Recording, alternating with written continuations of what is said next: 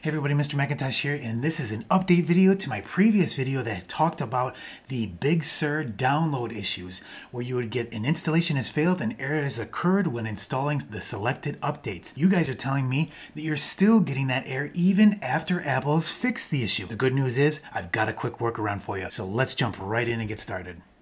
Here is the update that I've just posted to my article about the download issues. Again, you guys reached out to me and said, I'm still getting the error. What the heck can I do? I want to upgrade now, but I can't. I can't even download from the App Store. I'm still getting the error. Again, Apple fixed this, and it should have been resolved for most of the people. But if you're still getting this error, I've got a quick workaround for you.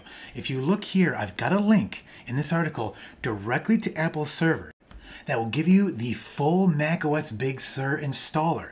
So here's the link right here. All you need to do is click on this link, and again, you see it's directly from Apple, it's not from anywhere else, and it's a part of the Big Sur installer. This install assistant.package is actually the full installer that's 11 or 12 gigabytes, and once it finishes downloading, inside you have to install the package.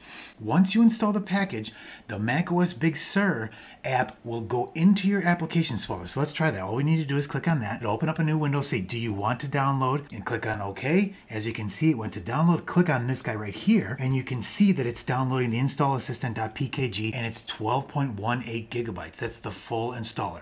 Again, when this finishes downloading, it'll be in your downloads folder. Go down to the downloads folder, double click on it, install it. All the installation does is take the app and move it from the package to your applications folder. So then all you need to do is open up Macintosh hard drive, click on your applications folder, and you'll see macOS Big Sur in there, and you can just start your upgrade then. That's it. Let me know in the comments, guys, if this works for you. I hope this update has helped and all you guys that are having a ton of issues trying to get this package download so you can finally test out Big Sur. Everybody else is having it. They're trying it out and it's working for them except you. So hopefully this works. Catch you on the next video. Thank you.